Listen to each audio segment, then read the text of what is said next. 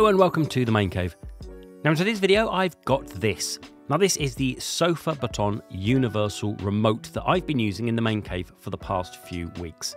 This is a really good alternative to say something like the Logitech, and in this video I'll go through what I really like about this one. This is the model, the U2, and I will be starting with the price, because for your money you get a lot of controller. So if you're new here, we make regular videos on gaming and technology for your smart home, so please do consider subscribing, as we may make a video to make your life easier, and I wouldn't want you to miss out. So please do hit subscribe, I'd really appreciate it. So as I said, this is the Sofabaton Universal Remote, and it's the U2 version. There is a much more expensive X1 version, which has more features, and at some point I may upgrade to that, but for me, this will do for now. You can pick the U2 up for around $50, which puts it in the cheap end of universal remotes, and for your cash, you get a pretty well spec remote. The X1, however, is upward of $230, and as I said, maybe I'll get that at some point. So in terms of features then, its main selling point is the fact that it can control Bluetooth as well as IR devices. And with Bluetooth, it can connect to your phone with an app, which I'll talk about later. So the unboxing is pretty unremarkable. It's literally the remote, batteries, and a limited manual pamphlet. That's it.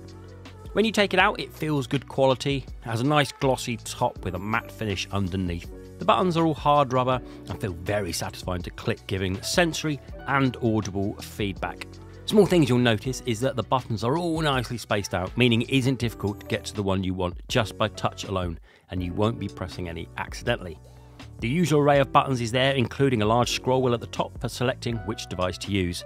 It's nicely weighted to around 1/3 of the device weight to the rear, meaning it sits in the hand nicely without being too weighty up top. And there are 3 grips on the rear which help with it holding, so no complaints with comfort at all.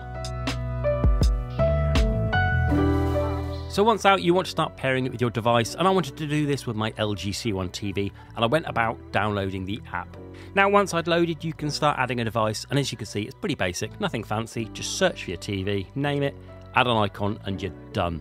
So in my scenario, I added my LG TV, but here's where I ran into another problem. My specific model of TV wasn't listed, so I had to use a generic LG setting.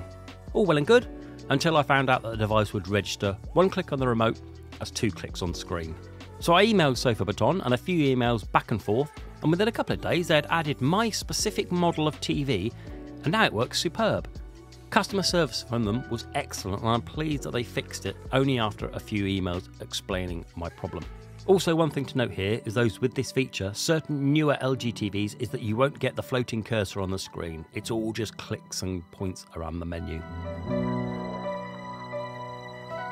Next, I added up my soundbar, the JBL multi-beam, and again was relatively painless. Just search and add it, and this time the model was listed, so no emails to Sofabaton there. I also, as a test, paired the remote with my Sonos Ray, but seeing as there's no official remote for the Ray, it wasn't added on the database, so I had to learn the third party's remote functions. This again was a simple process, and I added the volume keys to work with the Sofabaton by using the learning function in the app. Then once it's all set up, I got about using it and quickly found I didn't want to keep flicking back and forth between TV and soundbar just to control the volume. So back into the app and into my TV settings. And within here you also have a load of other options to change the keys. So all I did was click the keys to change the volume, and I set the volume to be on the soundbar and not on the TV. It works very well. Also in the app you can set if you want the remote to wake up when you pick it up. You can set the screen brightness to one of 3 levels and the screen timeout. Again, it's pretty limited, but it's about as much as you'd need.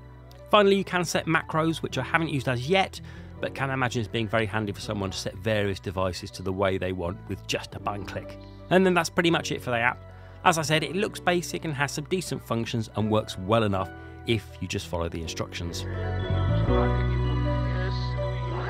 At the top of the remote is a small screen which serves the purpose of telling you what device you are currently using. As I said earlier, just to use the scroll wheel to select which one you want to use. For me, I only used it on a couple of devices, so rarely use this, but if you do have different systems, I can see this being useful. All the buttons work as they should and assigned correctly, such as menu, OK, back, etc, etc. I didn't really need to change many, apart from input select, which I prefer to bring up a list of the inputs there rather than input switching. So, just changed it in the app. The website claims it has a 35-foot IR reach, which I'm not in a place to test this exactly, but my room is along this around 15 feet and it worked perfectly. But being IR, it does have to have line of sight to work. I tested this hidden behind things, and no, it really does need line of sight to work. If you want to know if this will work on the PS5, well, it sort of does. Don't let this stop you. All you need to do in the PS5 settings is turn on HDMI link, and now you can control the PS5 using this remote, or any remote really that does with the TV, but it's only in the menus, not in any games. So would I recommend this over, say, something like the Logitech? Well, I'd say that the Sofabaton is a much more wallet-friendly option. It suits my needs of controlling 2 or maybe 3 or even 4 items in the main cave, nothing more, and once I set up, I don't need to touch it. What more do I need? And for around $50, I can't argue. It does what it needs to. So yes, I would recommend this if you want to get a universal remote and don't want all the bells and whistles that come with an app, say, as the Logitech provides. Remember, this remote is IR and not RF. There is an RF version on the Sofabaton, but I don't need that as yet. But if you do, then maybe look up the more expensive model. So that was my look at this in the Sofabaton U2. I hope this has been of use. Please like, please subscribe, and until the next video, bye-bye.